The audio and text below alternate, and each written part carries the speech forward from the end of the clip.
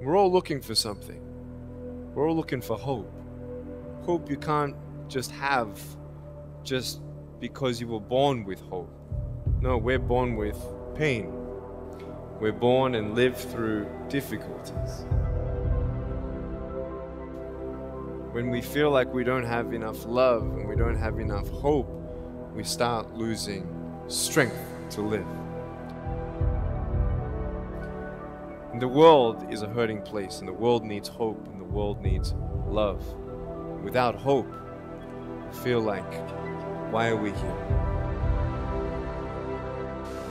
If you don't develop the courage to do that which has been given you to do, and you spend a lot of time going around trying to convince other people or trying to get their approval, what will happen is that you will lose your nerve. And other people will convince you that what you're doing doesn't have any value, and you'll give up on your dream.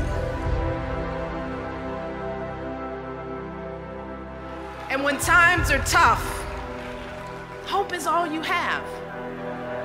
So the hope that sustains us, it isn't some naive idea that if you sit around and do nothing, everything will be okay. No, our hope is grounded in hard work and hard-earned faith.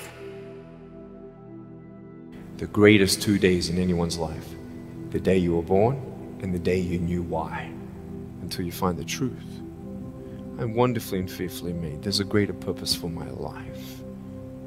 I am here for a reason, but I've come to a peace of when you don't get a miracle, you can be a miracle for someone else.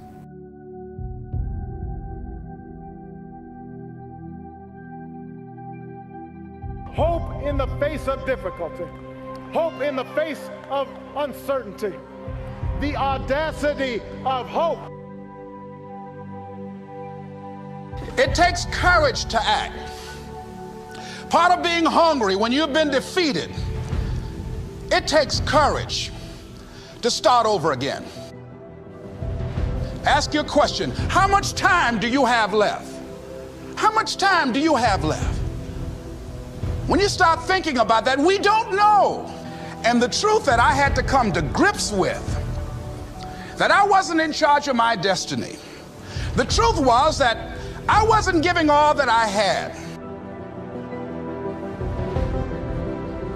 Most of us don't use the stuff that we have brought into the universe. And we want to make a conscious, deliberate, determined effort to start living life with a sense of urgency and using what we've got. Using ourselves up, sharing what we brought into the universe to share, because if we don't, nobody else will. Stop wasting valuable time, knowing that if we begin to live our lives as if each day were our last, our lives will take on a whole new meaning. It take on a whole new expression, valuing each moment that we are blessed with.